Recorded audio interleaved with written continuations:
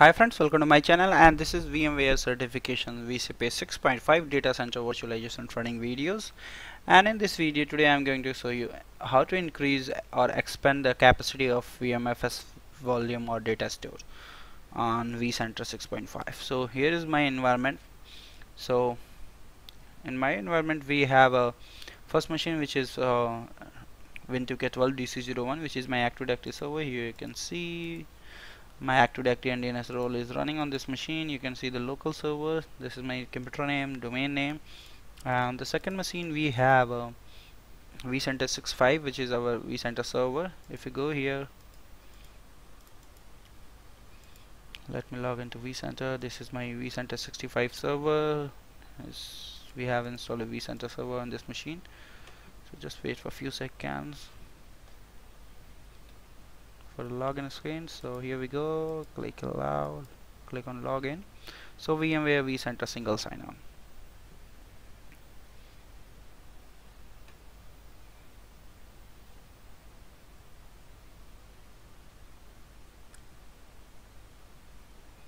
So we are on VMware web client. So and we have a 3 ASIC hosts, ESX1, 2 and 3. All 3 ASIC hosts is added to my vCenter server. Here you can see. So and next we have our Starwind virtual SAN, which is installed on my physical machine. Here you can see I have installed Starwind virtual SAN on my machine, and you can see the ASICs, and we have a 3 LUNs created. I have created 3 LUNs which is going to map in our ESXi host. If you go here, one of the ESXi host, go to data stores, you will be able to see here LUN 1, LUN 2, and we have ASIC. So I'm going to expand the size of this LUN 2. So to identify this, we need to go to our run virtual SAN. You can see the size is around 120 GB, and here you can see also it's around 120 gig. So I want to expand this, so right click here. So before expanding the data store size on a here on a vCenter server, we must have to know like we have available space on allocated space on our backend, which is from where the storage is coming. So if I go to settings, we have an option here capacity, and we have a total capacity 120, and you can see it's around 118 free. So if I click on increase, it's loading the information. So you can't see anything here because we don't have any free space available on our this LUN or any other LUN which we can merge here. So if I click cancel here, let's go and expand the size. So need to go here and expand size. I'm going to expand the size by 30 gig.